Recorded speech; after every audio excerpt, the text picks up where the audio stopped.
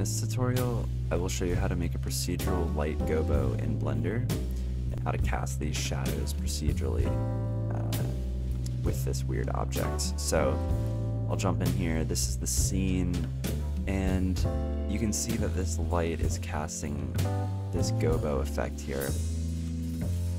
And since we're in cycles, it's gonna look kind of noisy and stuff, but it's also animatable, so when you have an actual animation, it should work as well. So, or rather change texture over time. So I'm gonna start by deleting this light, and this is our scene. I have two planes. I have this object here, which is these modifiers, and it's just a dodecahedron, and this is actually the shading for that as well. But to get into the light, we're gonna add a light.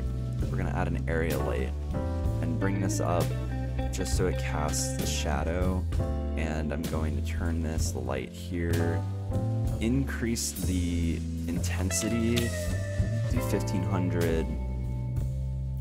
For this effect to work too, I'm going to turn the spread down so that it's only kind of like the information we want is the kind of like the UV texture map of the light.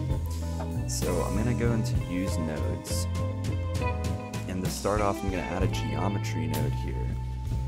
And I'm going to take this geometry node and I want to add a Voronoi texture just here. I'm going to change this to 4D because we want to animate this width value. And this parametric value we're going to plug into here. I'm going to do Control-Shift-D. And I now want to add this. I want to combine these two, right? But I want the scale value to, let's say, 50. And I want this value to be like 8.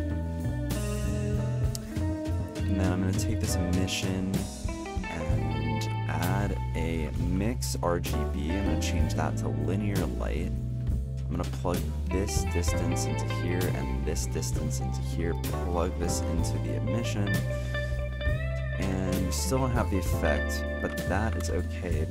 Oh, and I'm going to do E divided by 16. And to get the effect, I want to add a math node. And I want to kind of like mask this, if that makes sense. Actually, another thing too I want to do is increase the size. There you go. So we sort of have the effect here now. And I'm going to do R and X and adjust this. And let's go to our camera view. And we already have the effect, basically. So to make it animatable, or animate over time, I guess is the term I'm looking for, I'm going to go to this value node and do #frame, which means basically #time. And I'm going to take this value and add another math node and turn it to multiply. I'm going to turn it to 0.001 and plug that into the width value. And there you go. That is basically the effect. And you can see over time,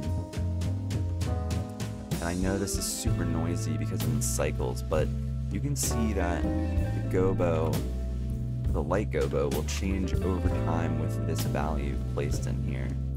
That's really the effect. This is the mask, so you can kind of adjust this if you like. I also would like to see you experiment with these textures, right? I could change this to a Musgrave texture, or I could change, well actually, then you want to make sure you keep it to 4D and adjust these values, see what happens. Maybe change it to a noise texture. That is kind of cool. And you see we have these different outcomes. I've also noticed too, if you use a wave texture, there's no width value, but you can turn it to the phase offset. You start to get like a, you know, just an interesting effect here. And maybe I want to adjust this threshold.